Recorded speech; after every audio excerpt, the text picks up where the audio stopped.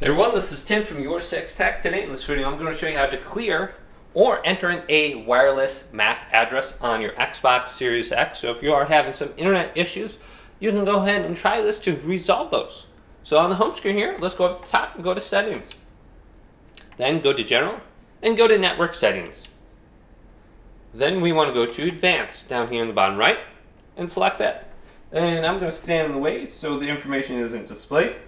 But we want to go to alternate MAC address right here and select this. And then we're going to have two options on here. We're going to have clear and then manual. So if we go to clear, we're going to have to restart our Xbox, I believe. Yep, it says restart console. Your console must be restarted to apply these changes. So you can just press restart. Otherwise, what we can do is go to manual right here and we can enter in a alternate wireless MAC address manually. So you have those two different options. So hopefully this video did indeed help you out. If it did, leave it a big thumbs up and subscribe to my channel down below for more tech videos coming up next on YourSixTech.